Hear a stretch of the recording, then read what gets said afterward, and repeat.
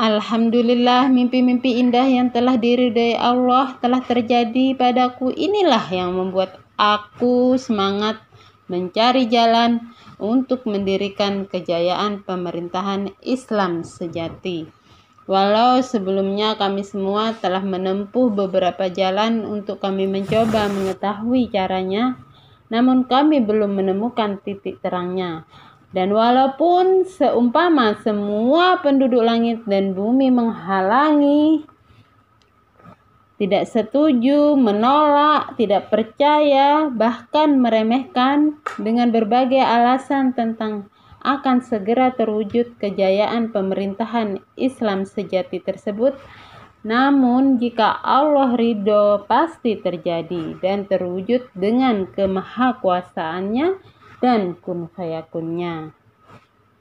Karena sungguh nikmat rasanya membahas tentang ilmu Allah yang indah itu sampai tak terasa waktu sholat maghrib pun tiba.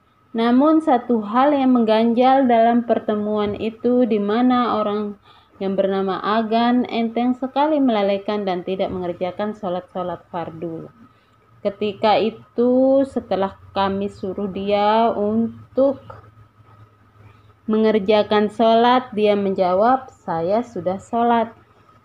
Dan dia mengatakan, "Sholatku dengan cara lain, namanya sholat daim," yang artinya sholat terus-menerus dan tidak putus-putus. Kami pun ketika itu dibuat bingung mendengar penjelasannya karena baru kali ini mendengar sholat seperti itu. Malam harinya aku tidur dan bermimpi. Di dalam mimpi ada suara goib berkata, "Malaikat itu." Lalu aku pun terjaga dari tidurku dan memikirkan maksud mimpi tersebut. Sedangkan adikku Muhammad mimpi terbang sambil bersila di atas laut. Kemudian adikku katanya melihat naga di atas angkasa warna hijau.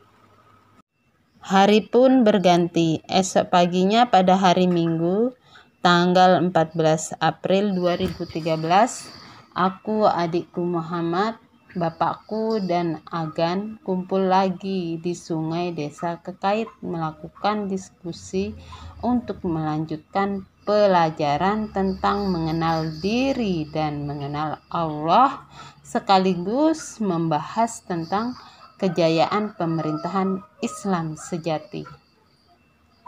Dan Agan yang telah mengaku dirinya manajer Allah menamakan diskusi tersebut dengan nama Kurkil Waliullah, singkatan dari kursus kilat waliullah. Setelah menjelang siang hari, kami pun kembali ke rumah Saleh untuk sholat zuhur, makan siang, dan istirahat.